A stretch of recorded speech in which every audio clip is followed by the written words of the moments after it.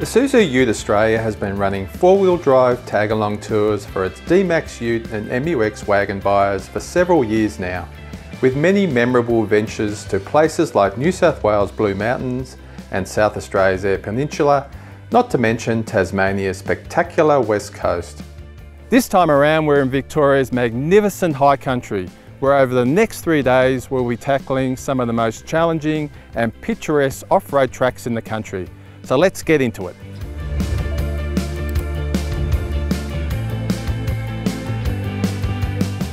Our Isuzu I-venture trip kicks off in Bright, heading out along the Great Alpine Road to tackle some scenic and often heart-stopping trails around Mount Hotham, including stop-offs at local attractions before weaving our way across the mountains to Mansfield.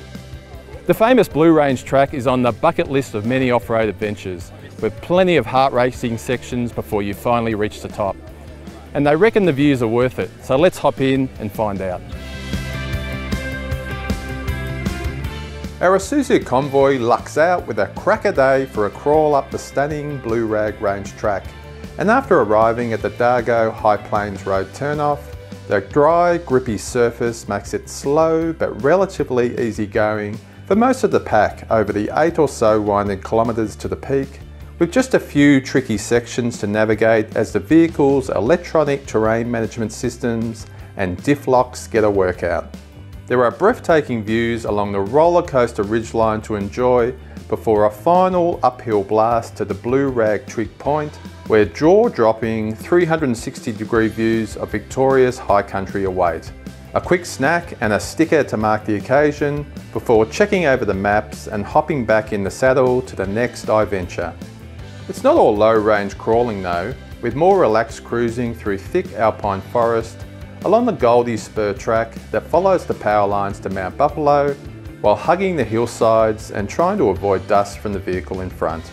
Then it's time to lower the tyre pressures again and drop back into low range, before heading back up into the mountains for another off-road challenge along the McDonald Spur track on the way to Mansfield.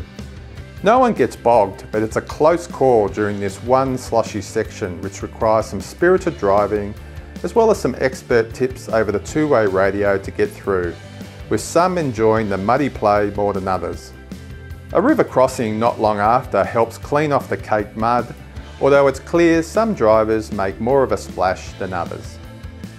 There's another tricky rocky slope into a river crossing that really tests out the clearance and crawling ability of the vehicles, not to mention driver patience. There are no vehicle busting encounters with wildlife, apart from these track-hogging bovines enjoying the breakout of autumn leaves. So if you are relatively new to four-wheel driving, then a trip like this is great for helping you learn some of the features of your Isuzu 4x4 vehicle, with instructors on hand to help you get you through some of the trickier sections, as well as help keep you out of trouble when you do inevitably get stuck. You'll also get to see some great locations and also perhaps make a new friend or two along the way. Another stop off is at Lanky Plain Hut for some selfies and a glimpse of what life might have been like for some of the early settlers. So one of the other big attractions in Victoria's High Country are the historic settler huts that are dotted throughout the region.